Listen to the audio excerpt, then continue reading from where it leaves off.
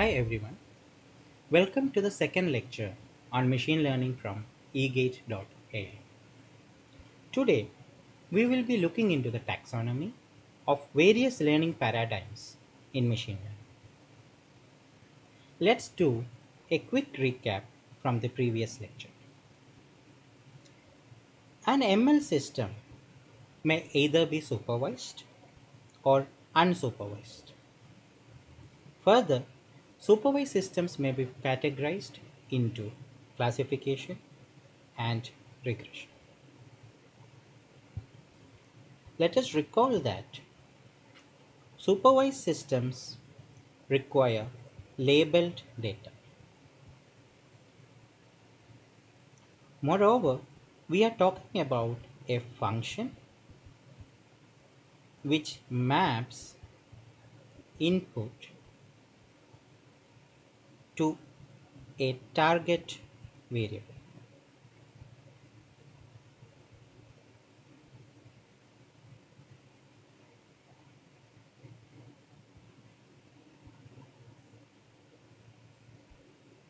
So here the target variable y can be expressed as a function f of x. On the other hand, unsupervised systems do not require labeled data as they extract similarity patterns or structures from unlabeled data. Unlabeled data. And it can further be categorized into clustering and dimensionality reduction.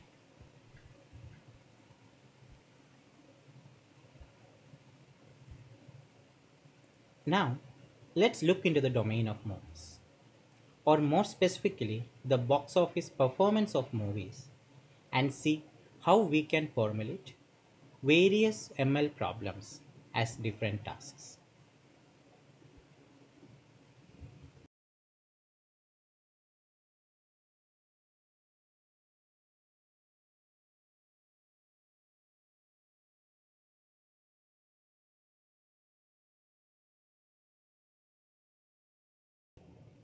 So in this slide, you may see the box office performance of some of the movies released this year.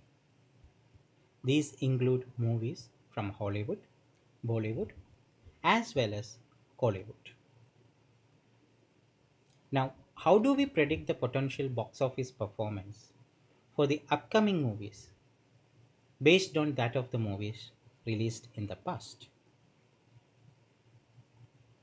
So, I would suggest something like linear regression to estimate the collection of upcoming movies, but with a caveat based on history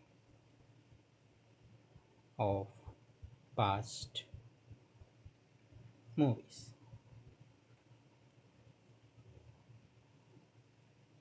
So now let's look at this problem as an ML practitioner. Here the input is the movies and our target variable or the output y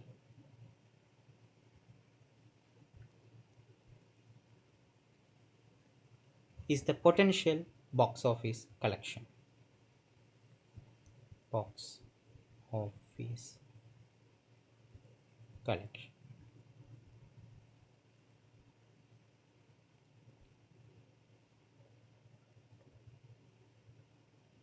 Here box office collection is typically a currency value, and in principle it can be any value from 0 to infinity. So we can say that, apologies for the notation.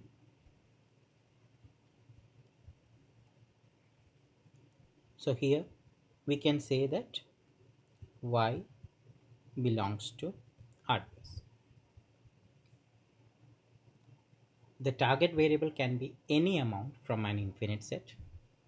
And when the target variable that we are trying to predict is continuous, we call the learning problem as a regression problem. And hence, I suggested using linear regression as the task. Now, let us consider a slightly different scenario. Here, again, the input is nothing but the movie.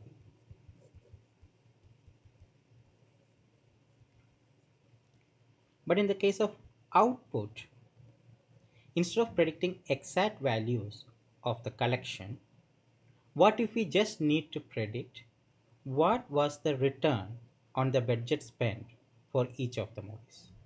While this definition may sound a bit technical, basically we are just looking for whether a movie was a hit, a flop, or maybe has it done phenomenally well, and if so, whether it was a blockbuster. So in ML terms, my target variable, which is y, is nothing but one of three values, which are hit, flop, or the blockbuster.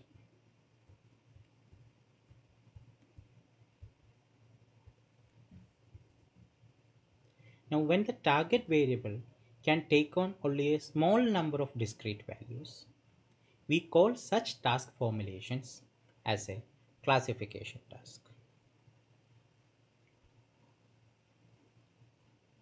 We have discrete values for y.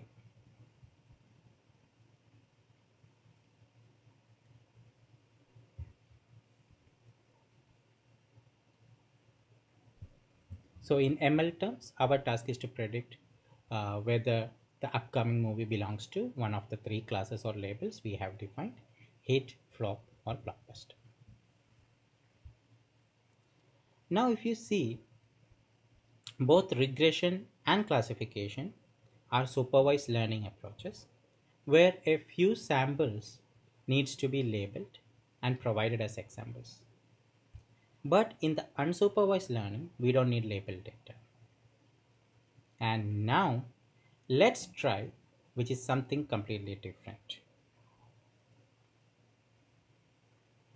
Let's emphasize that unsupervised means unlabeled data, or in other words, to make it more obvious, no annotation of data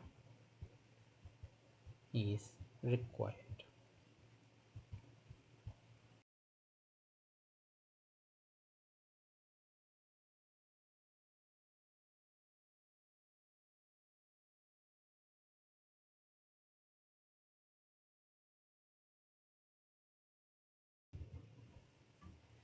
Clustering is an unsupervised learning paradigm. In this case, we simply have the inputs. There are no labels. So in our case, all we have are the input movies, but we don't have to put any effort or to spend any expense for labeling this information on the movies. But we still can group the similar movies together. In that process, we also aggregate the movies, we also segregate similar movies together, but we additionally separate dissimilar movies into different groups as well. And we call this process as clustering. So now let's look at the clusters formed here. What does these clusters convey? Based on the grouping, we can see that the movies in the same cluster tend to have similar box office performance. Similar box office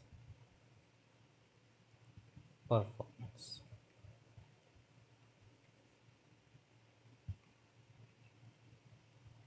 But an important thing to notice here is that while we may get similarly grouped films, looking at the clusters alone cannot tell you explicitly which movie or a cluster was a hit, flop, or blockbuster. So, if we have to know which of these were hits, flops, or blockbusters, we have to look that information externally.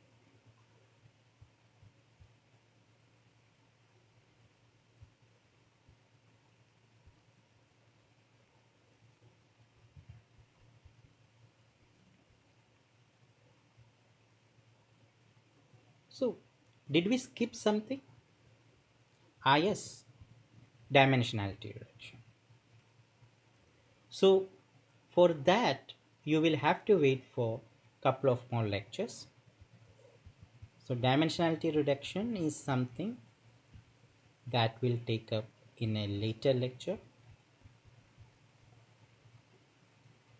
However, in the next lecture, we will look into some of the possible problems and try to identify the correct task formulation for them.